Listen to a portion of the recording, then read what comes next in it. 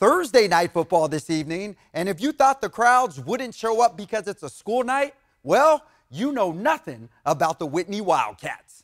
To Rockland we go, the Wildcats hosting the Wood Creek Timberwolves, and if this student section doesn't get you fired up, I'm not sure what will. These kids ain't worried about it being a school night. They actually already did their homework. All right, we'll pick this up at the first quarter. Wood Creek ball, Austin Catapultus rolls out. Look at the catch right here by Owen Blevins. Get up, young fella. That drive would lead to a field goal for the Timberwolves. To the second quarter, less than a minute left in the half. Whitney in the red zone. Trevor Hart is back to pass. He hits Vatorian Brownlaw in the end zone for 6. Brownlaw feeling it. The Wildcats go on to score 21 unanswered to close this one out. Whitney gets the W. They move to 2-0 on this season. And over in Loomis, another spirited school student section there. Fluorescent colors, too. The Del Oro Golden Eagles hosting the Del Campo Cougars.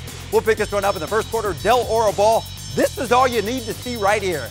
That's Keinoa Asia who takes the handoff. And this is what I call making the other team eat your dust. 55 yards to La Casa.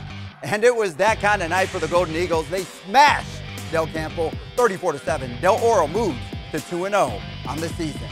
And while we're talking high school football, it's time to introduce you to our ABC 10 Pape Machinery Game of the Week. And this week, boy, are we in for a treat as the Woodland Wolves battle the Colfax Falcons.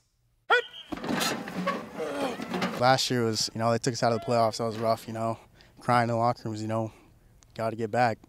Got to get them back. The story pretty much writes itself for this upcoming battle. Woodland ended Colfax's season in the playoffs last year, so to say that Colfax will be playing with a chip on their shoulders may be an understatement. I think we're all excited to go, come back, just put it to them, roll them.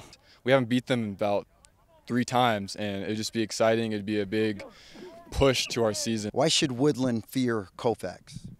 It's hard to beat a team 3 times. They don't know what they're looking at. And best believe, Woodland is prepared for all the smoke Colfax will bring. Colfax is going to come hard. They're going to hit hard. They're going to come. They're going to want it back. We beat them twice last year, once in regular season, once in the playoffs. We're prepared. We're prepared. I think every player knows that our coaches are here to make us better. We know they always come ready to play, so we're ready for that challenge. And obviously we beat them the past 3 times, and I'm pretty sure if I'm Colfax, I'm looking to end that streak. Despite the history between both teams, they do share a lot of respect for one another. We love playing them, they love playing us. It's always a good game, and so we're trying to show up and take this one. Who's going to win on Friday? Colfax, baby, let's go.